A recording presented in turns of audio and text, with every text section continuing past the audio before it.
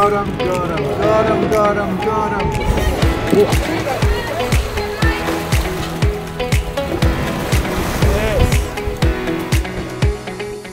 My name is Lloyd Edwards. I'm the owner, skipper and guide of Raggy Charters, and I also run the Baywatch Marine Conservation Project, which was started 30 years ago and is probably the oldest privately funded marine conservation project in Africa. So today we are on Bryde Island in the eastern extremity of Algoa Bay, and it's the centre of the Greater Addo Marine Protected Area. We're on a whale and dolphin viewing trip. Algoa Bay is probably one of the best places in the world to view whales and dolphins because of the huge diversity of species and the actual abundance of them. Algoa Bay is also known as the bottlenose dolphin capital of the world, and we have about 28,500 dolphins that use the bay. So finding dolphins in our bay is a 99% hit rate. I'm Bryde and I'm a marine tour guide with Raggy Charters. So we see a lot of cetaceans, for example the Indo-Pacific bottlenose dolphins. We also see a lot of migratory whales and penguins.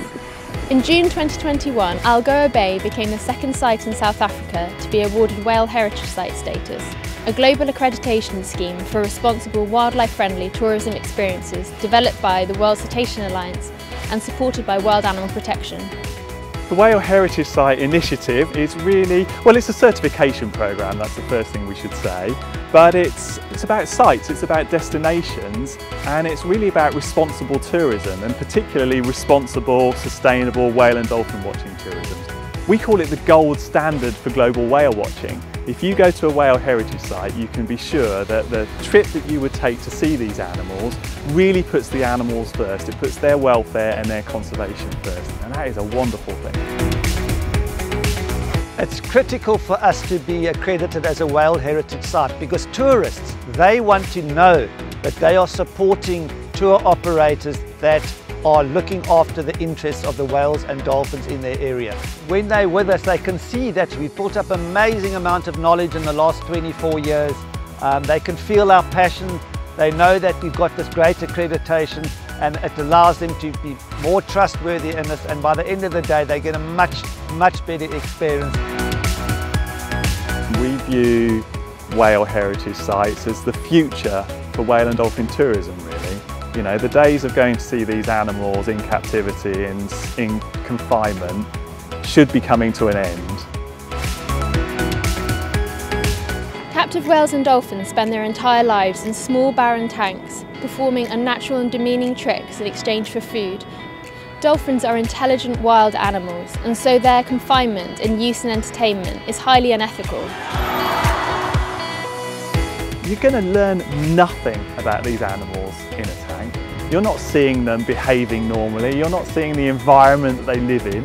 Instead, why not go to a Whale Heritage Site where the people really care about these animals, and that is obvious. We know that the years of having dolphins and other cetacean species and things in captivity is becoming a thing of the past, and we're progressing. Why not come and see them in a natural habitat that is not manufactured by training? The difference between seeing a whale and a dolphin in captivity and in the wild is absolutely huge. When you see it in the wild, you see it at work in its natural day, interacting with each other, fighting with each other, playing with each other, surfing the waves. It's incredible to see the speed at which they can move. They're so alive, they're so intelligent, they're so in tune with nature. I like watching the visitors because to see the expression on their faces is absolutely incredible. And with dolphins, they just never get tired of them.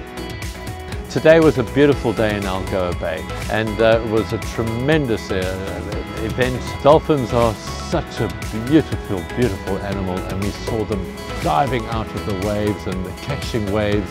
The dolphins are always the highlight of this trip.